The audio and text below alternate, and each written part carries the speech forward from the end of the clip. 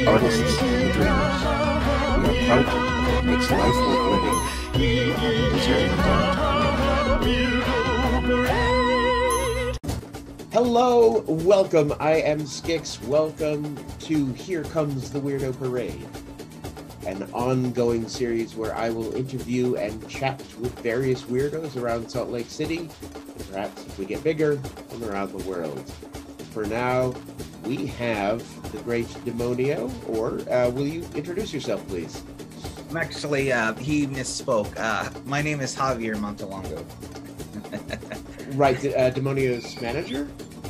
Yeah, you could say that, actually. Yeah. All right. Well, welcome. Can you tell us a bit about yourself? Well, I'm a Leo. I'm originally from California. I moved here in Salt Lake City, Utah in '97. Actually, Sugar House. So I lived a good life back in those days. It took me a long time to get used to it. I think I like it now after all these years. But yeah, originally I was supposed to be living in Mexico. Actually, I'm born in California, but I was raised in Mexico for a bit, and then my mom had a second, she thought about it again, and she's like, you know what, maybe California's better, so we went back. So, a little bit about me. As this is a show about weirdos, I assume you're comfortable being called a weirdo? Yeah, that's pretty accurate, I guess. Yeah, I've always liked doing pranks and all that stuff. I've always liked messing with people, so that's like perfect. So yeah. Do you find your weirdoness, your weirdness, is a challenge in our society sometimes? Yeah, certain things. Yeah. I was just having a thought because I had no idea what this interview was about, and I was going to ask, but I'm like, nah, I'd rather just not really think about it. But I was thinking of all these different scenarios, and that was actually in my head. It is, but I mean, being funny and seeing certain things, it's always been hard. So I mean, if everybody was doing it, or if it was that easy, everybody would be doing it pretty much. So yeah, it's rough, but I've always been the same. I don't think I could ever change. So I still say what I want. So I can't speak for everybody else, but for myself, I still the same. Can you tell us a bit about the Great Demonio? Yeah, so yeah, the Great Demonio, yes. Yes, I love the Great Demonio, what he ended up being, actually, because I had this idea, this vision of a character, but I never knew for what. I knew that I wanted to create a character, made just for fun. I used to like dressing up, in Halloween attire and stuff all the time. So technically I was a cosplayer before even cosplaying was a thing. I would dress up in school too.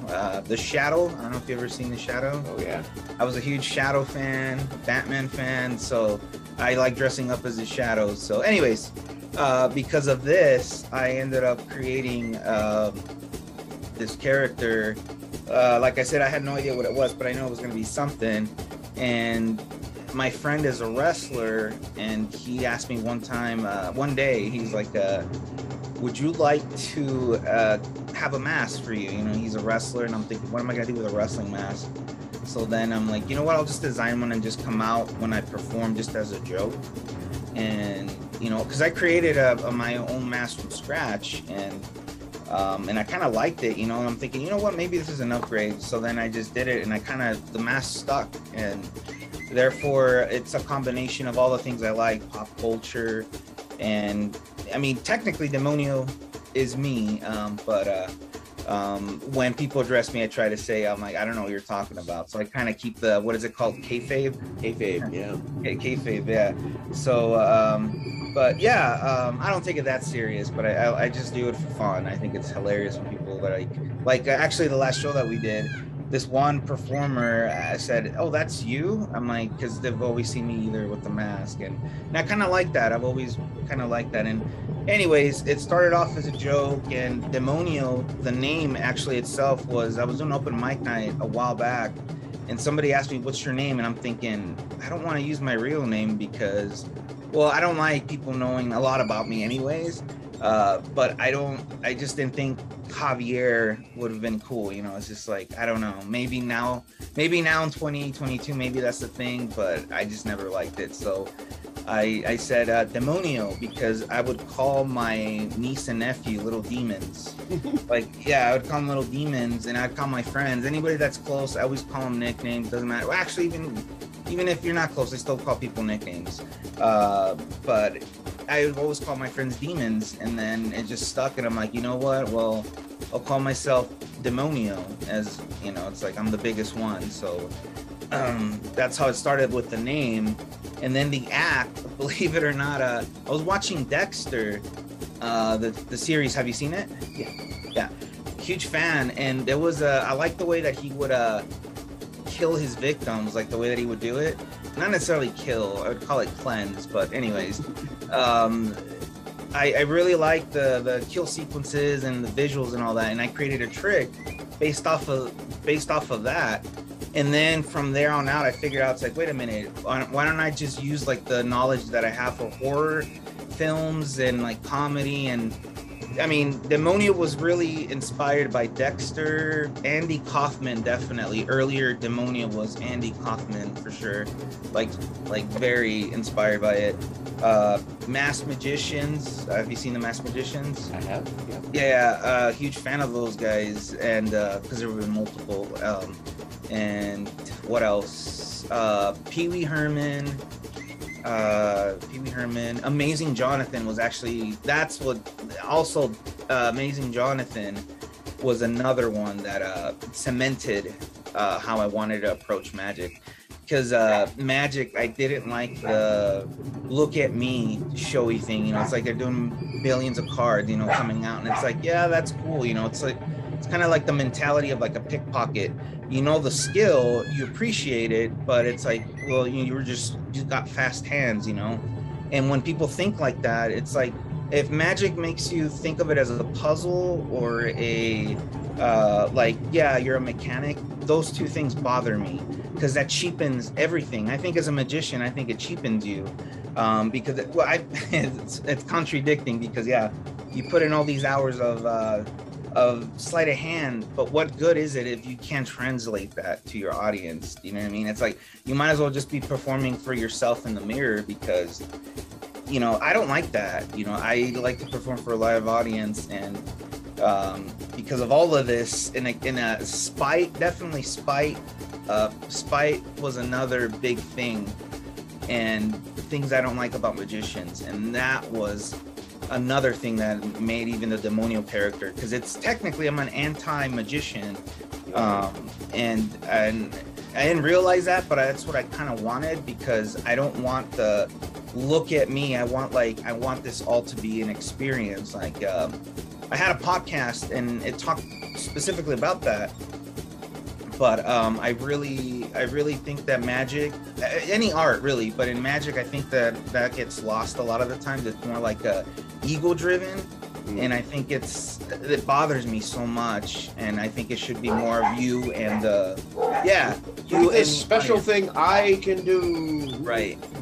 Sarah Silverman said it best. I respect her. I'm not a fan of her comedy, but I respect what she said about magicians, and she hit it perfectly. She said she hates magicians because they're like nothing. They're like, they produce me a sandwich or something like that. I think that was Hannibal Perez. But anyways, she pretty much poked fun at the fact that magicians, they think they're so high up there, but they're like nothing. They're just like a doctor. They're not. I mean, you're not a doctor is what I'm trying to say. Right. Just a magician, you know. So yeah, that tells you something right there. It's eye-opening, because they're like, magicians are so full of themselves. And anyways, I want nothing to do with any of that, you know, and that's why I don't identify as a magician a lot of the times. It's like I don't identify as one. I think another problem I have with magic too is that there is no schooling.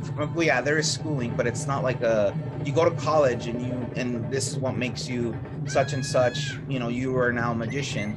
Anybody can buy hundreds of dollars worth of magic and just read the script, which there is quite a few of them that do that. Oh yeah. They read the script and they just stick to it, you know, and it's like, I mean, I guess if you want to be a karaoke magician, then go ahead, so be it. You know, I get this, different perspective in magic, and I get to keep that, you know. So I know I'm not for magicians, and I'm glad, because that means nobody's gonna rip me off. So I love that.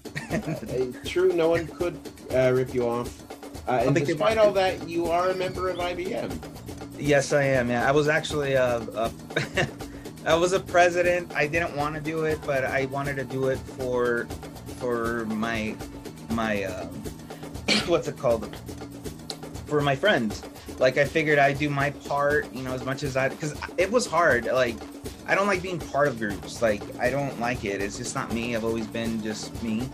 I think I just got so much going on that it's almost work to be part of groups sometimes. And what I mean by that is not talking like doing shows, but like just in general, you know, like I've always liked things here and there. So I can never be generalized in a certain thing because I have so many things I like. I like music. I mean, music is probably my drug. I mean, my music is like an obsession. So I get the best of both worlds. I get to be my DJ for my own show. So right. Have you always done it that way, or? In the beginning, no, because I was trying to understand who I was. I mean, it took me years, almost like 14 years, to figure out how I wanted, what direction I wanted to go to. So, I mean, Demonio honestly just came out in 2018, and that was an experiment. I mean, all of that was an experimentation, but. Yeah, it's taken me years because I like close-up magic. That's another thing. Close-up magic, you don't really get that many good paid gigs. It's mainly like the big shows, you know. But I mean, there are good gigs out there. You just gotta find them. But for general rule, though, you don't really, for the most part, you don't. That's not how you make a lot of money, you know, unless you're, I don't know, you got the right credentials and you meet the right people. But for the most part, though, close-up is really not a marketable thing, especially here in Utah. But I love close-up. I still do. But as Demonio, that was another thing. I never wanted to perform on stage. I never did. I was meant to just be close-up because to me, close-up, it's more pure. It's more pure style because somebody catches you, you're screwed, you know, like, but I've worked really hard. I've worked with really hard groups at the very beginning, and that dictated how I want to perform for people, because I'm like, if they call me out, I mean, what can I do? I could either punch them, which I have thought of that, and it almost came down to that, but that was when I was younger. What's that? It can be tempting. Yeah, but I mean, yeah, I used to be a very naughty boy back in the days. I still am, but not as like that. But I learned. But it was cool though, because now, I mean, any crowd I go to, it's so easy because I started really with really rough people. You know, like they just don't play along. You know what I mean? It's like they don't play around like that. So I like that. You know, I learned right away because it's like, yeah, if you treat people the way they're supposed to be treated, and if you can read the room, that's going to be the best part. That's going to help you, you know, in any type of performance, you know. So, yeah. So I don't know if that answered your question, but that's how Demonio started. Spite for magicians. And for the viewers, I'm going to play a short clip of Demonio with your permission. Yeah. As you can see here, the great Demonio has a face only a mother can love. Now, for his first trick. A regular snot rag, nothing there. And not much here. Nothing up his human skin sleeves. Who, by raise of hands, likes birds? Watch. Ta-da! Bird, see? He wrote bird for you skeptics out there. The great Demonio loves birds too. Especially with 11 herbs and spices. He named her rotisserie. We think it's French. For those of you that are offended, know that the great Demonio loves all of nature's beautiful creatures, smothered with gravy and a side of mashed potatoes. Hey, if animals don't want to be eaten, then why are they made of food? but seriously, animals have a special place in his stomach. No, he would never hurt an animal. He's more of a people person.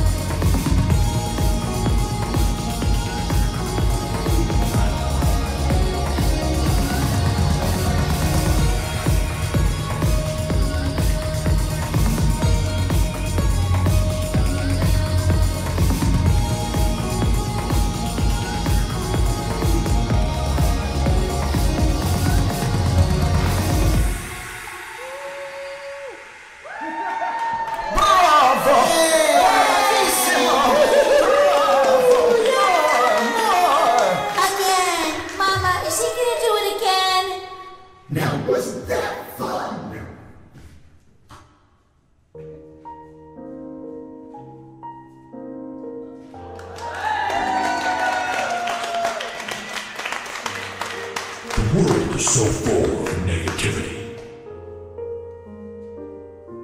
A person came up to me and said, "People make me sick." I gave them some useful advice. Try cooking them longer. Same goes for people that don't like cats. They just haven't had one cooked the right way. Meow, meow, meow, meow, meow, meow, meow, meow. Oh, and also, don't show up late to a cannibal's barbecue party. You'll get the cold shoulder. In my experience, stay away from clowns. They taste funny. The more you know.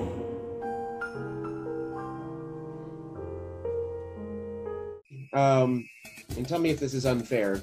Living in Utah as we do, it's a very white community. Yes. Has that difference affected you at all? You think? That's a good question. I don't know, man, because I performed at Logan, and I'm thinking, look, I performed a very controversial piece. Actually, speaking of Dexter, it was Dexter inspired. And I was shocked. I'm really not praising it. I'm more surprised Logan. I thought. I mean, correct me if I'm wrong. Does that sound conservative to you? That's Logan. Okay, so Logan is very conservative LDS area, and I did this act where I desecrate a stuffed animal, and I actually I've seen that bit. Yeah, I toned it down though because I was gonna add a drugging part and then more graphic things. And at the time I had no idea. Right when I got to the gig, he said, "So you have a family-friendly act?" And I'm like, "Wait, what?" I'm like, "A family-friendly act?" I'm like, "This was only for practice. This was a competition, okay? So this was a competition, and I was just trying this out at Logan." And I'm thinking, right when I got there, I should have thought of this, right? I never been to Logan before. This is my first time. I found out this when I got there. They're very conservative. It's a very beautiful area. But then I had to take out a lot of the act. And then, when I did it, I didn't know this, but I probably would have won first place. But I went 1 second away from the 7 minutes, I think it was, but I was just practicing for a following competition. Anyways, to answer your question, at the end, I was shocked. I don't understand this. This is when I knew I had potential, and this is why your question is kind of, it makes me think differently because I won People's Choice Award, the People's Choice. So I would have won first place in People's Choice in a conservative area. And I don't understand it to this day. I think it's how you, I don't know. If you have like a political statement, maybe that might have,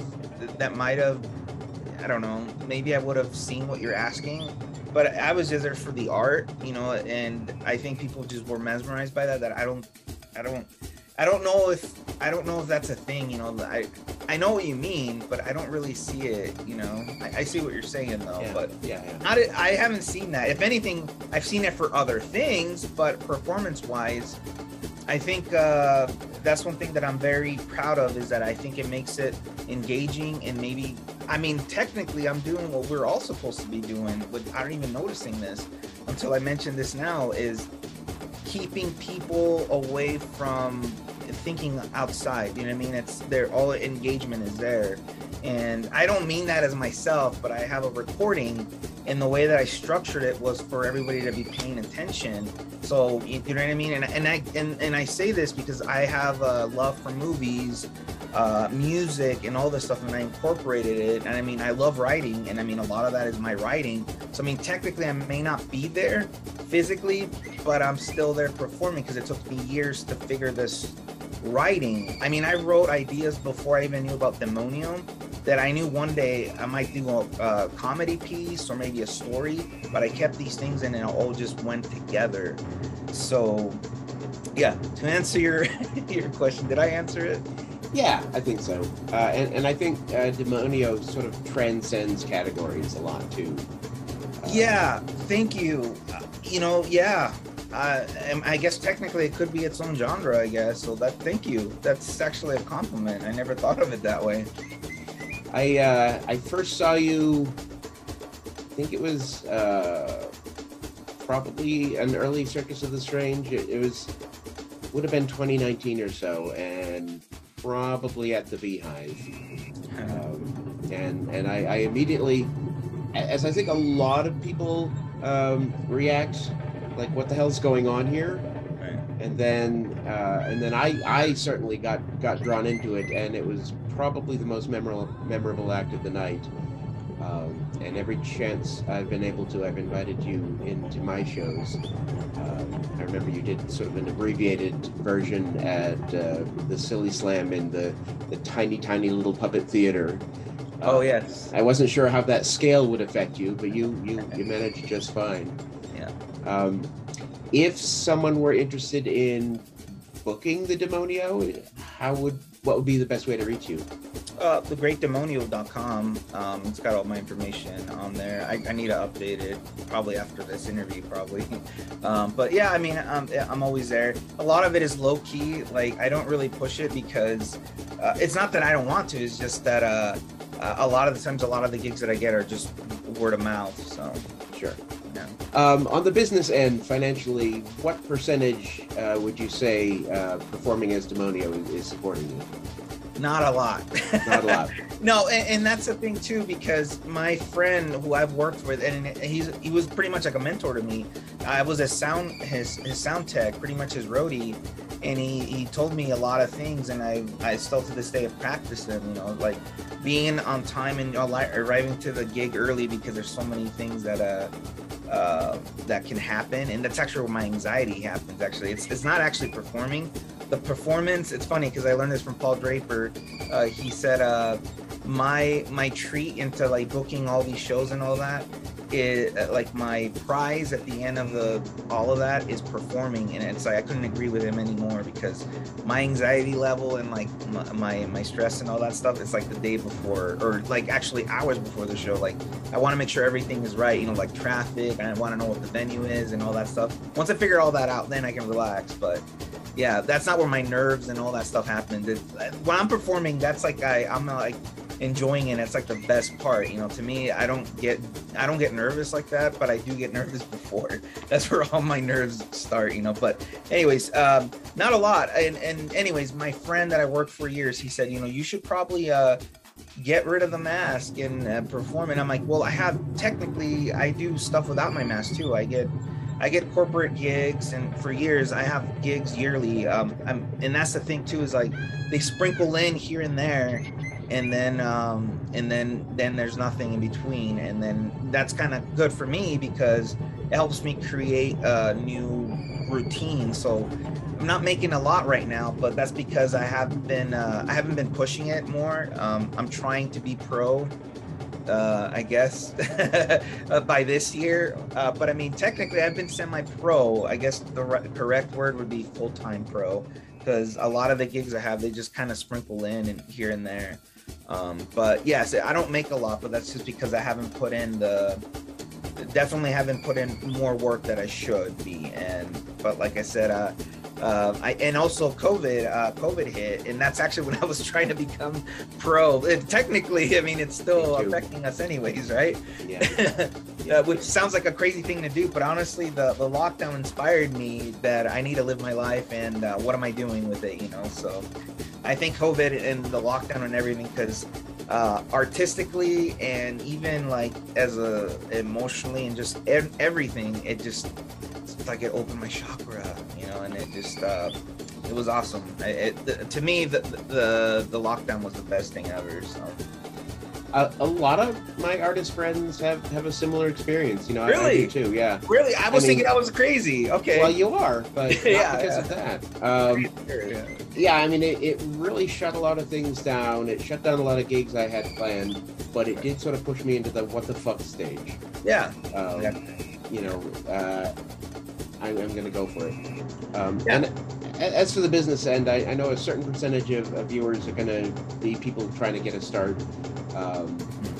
Everybody's got a different experience, but gotta say, be real. Most people have a day job. Oh yeah, definitely. And that was another thing too. I'm glad you brought that up. I had a secure job. I had benefits, all this stuff. You know what you want as an adult, right? I had all that, and I gave that up because it was killing me. Like in every sense, I hated it because there wasn't a thing that happened, and then it made me like shifted my perspective. So my perspective already was shifted even before lockdown, but lockdown just cemented that. You know, it's like I need to actually just think this way, you know, instead of being in my head. So anyways, I already had these feelings from working at this place, and I hated it, but it was like, there's a lyric I like. It's like, it goes, you don't know pain, you don't know peace till you had suffering. And it's like, man, those 5 years, that's what inspired a lot of my routines and a lot of the art that was Demonio. So those were like years of torture, pretty much. Yes, but they were good though. I'm glad I had them. Otherwise, I wouldn't be talking to you, because definitely the artistic part is it's what drives me. But now I have to like be better at the marketing part. But like I said, I focus more on the art part now. It's time to focus on the work part. So a lot of us find that part the hardest. Oh man, you have no idea. Yeah, I struggle with that, and that's the only reason why it kept me from being full time, is because I first, my biggest fear is hating my art. Like, I think that's why I'm okay, and I've been okay, that I have gigs that are sprinkled in, because like I said, technically I have 3 characters. I have other characters. I go as in myself for corporate gigs, walk around stuff, whatever, professional, you know, and then I go as Demonio with other, you know, like such as your the ones that you provide. And then I go as a wizard, and that one's like perfect because that one can identify more with kids, and it's like a different set of magic too, which I get to experiment with. So I get 3 different, because technically all the characters do different magic, so I get to experiment. You know, the wizard is more elemental, then Demonio is more like pop culture and horror film theme, you know, and then myself, I'm all of that, but I just show it differently. I'd like to see your wizard at some point. Yeah. I think this year, they said I wanted to do it again, but I don't want to assume. That's one thing I don't want to assume. Is I'll be talking to them pretty soon. I have these ideas, but I set this pumpkin patch, and I'll send invites and all that stuff. But it's cool. I really like that one, because that one definitely wasn't. That's a cool character, because I get to do stuff that I want to do as the other 2 characters, but I can't, because it's just like, it doesn't make sense. You know, you can't be sawing a lady in half. I mean, you can as a wizard, but this wouldn't make sense, you know? Same, yeah. Yeah, so that's why I like these characters, because I put limitations on them. Like, what would they do? You know, instead of saying, what could I do? You know, like just doing the tricks for the sake of it. You know what I mean? It has to be practical first, practicality, and then it has to be, you know, everybody can relate to. You know, do I need to talk, or does the actions speak louder? You know what I mean? That one is actually a combination of Demonio and myself, because I do talk on that one, but I have a weird voice, and I try not to talk, but when people say stuff, I have to talk. So yeah. Maybe next time I do a kid-friendly show, maybe I'll see if you can come play with us. Okay. All right. All right. I think that covers everything I need. Do you have anything coming up that you want to plug? I mean, the stuff that I have coming up, it's all private. It's for like what do they call them? Private gigs. So the only one that I have is that pumpkin patch one. It's the cool horror pumpkin patch. Don't just disregard what I just said, but I should be there. But regardless, if you go to my website, it'll be posted there. So that's greatdemonio.com? Greatdemonio.com, yes. Thegreatdemonio.com. Yes. All right. Excellent. Well, thank you, and we'll see you later for the Weirdo Parade. Thanks for having me. Thank God you. bless you all. God save the king.